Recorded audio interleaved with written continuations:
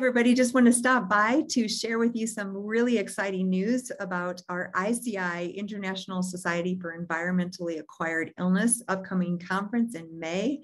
And one of the reasons I'm here to share is because this is literally being held in my backyard. Not quite, but it's just down the road, about 10 minutes from where I live in Louisville, Colorado. And super excited to have Dr. Kelly McCann here today. She has been the committee head for all of the speakers and the conference and all of the many details that have had to take place in the planning. And first of all, Dr. McCann, thank you for your hard work, all that you've done to put in to make this conference a success. Super excited to hear about what we have for speakers. Thank you for having me, Jill. It's so nice to spend a little time with you and share our excitement and enthusiasm for this conference.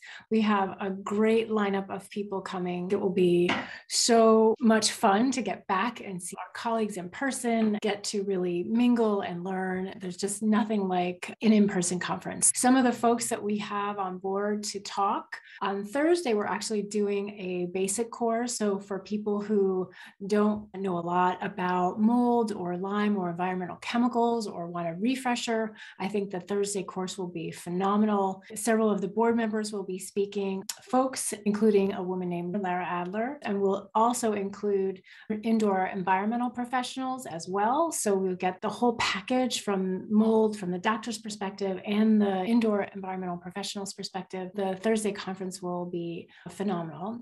And then to the main event, Friday, Saturday, Sunday, that will include talks about mold from some of our own board members like Mark Sue and Lauren Tessier, and then more IEP. So for the folks who really want to understand what to do about my house, what to do about mold inspection, we've got some great people lined up to help explain all of that to us. And then Tom Moorcroft will be speaking, as well as Darren Ingalls about Lyme and co-infections. And then our lovely Lynn Patrick will be joining us to tell us more about environmental toxicants. And she's just such a fabulous teacher. So that'll be Friday. And then Saturday, we are going to talk more about interfaces and systems. So the way that we've structured the conference this year is we're trying to help all the participants understand a framework so that they can really think about these complex chronic patients. So Friday is our environmental exposure day, the exposome day, and then Saturday is how it's impacting us. And so actually, Jill, you start off the prom conference on Saturday morning, talking about the interfaces, the GI system, the lungs. And then we have Anne-Marie Fine, who's an excellent environmental medicine doc, talk about the dermatologic systems and how all of these things can impact our skin. We have a dentist, Dr.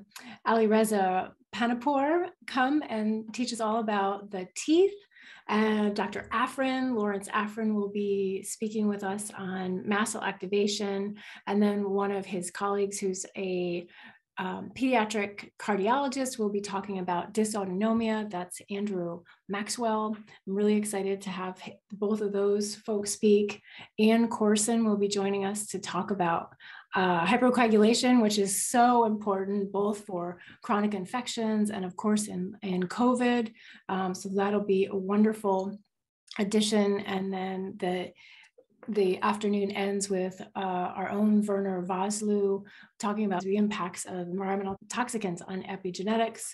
And then Sunday, we're going to put it all together and very excited about this.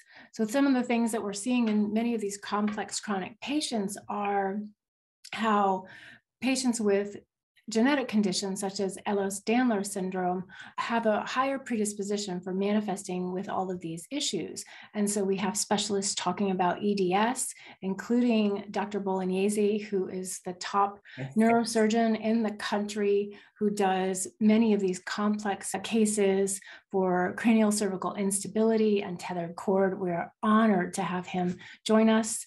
And then to round out the day, Joe Smith talking about functional neurology from a chiropractic perspective, Chad Prusmak talking about TBI and concussions, and then Dr. Sam Yannick ending up the day teaching us more about the immune system. So phenomenal group of folks. We're so excited to have all of these amazing speakers.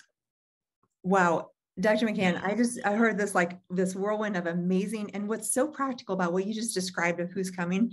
What we're seeing now is more complexity, more environmental toxicity, and more interface between infections and toxins, and MCAS, hypercoagulability. Me as a clinician, these are going to be super practical. I have kind of stopped going to the basic conferences. We just don't have time. There's a lot going on in our world, but I feel like this event, if there's one that you're going to be at and one that you don't want to miss, it's this event. And like I said, I'm so fortunate because it's right close by, but Colorado in May is gorgeous. There's hiking trails all nearby, gorgeous scenery. It's usually very beautiful weather. I hope that you choose to come in person and enjoy my beautiful state of Colorado. And like I said, Dr. McCann, I don't even know what to say as far as kudos to you for putting together such a great group of educational providers. This is going to be a really, you don't want to miss it conference. I agree. Yes. I'm a little biased, but I totally agree. I mean, truly, you've put together an amazing, and then not only that, but the IEPs, the environmental professionals, that's one of the things that you and I as clinicians, we don't have the ability to go into the home and to be the remediator, but we need to know from our remediators and how to collaborate with them in order to get our patients well. So great job. So excited about this. Like I said, I'm excited to share and get people signed up to come and to come see our wonderful state of Colorado. Let's just talk real briefly about the details, time, place, location, maybe cost or best way to sign up.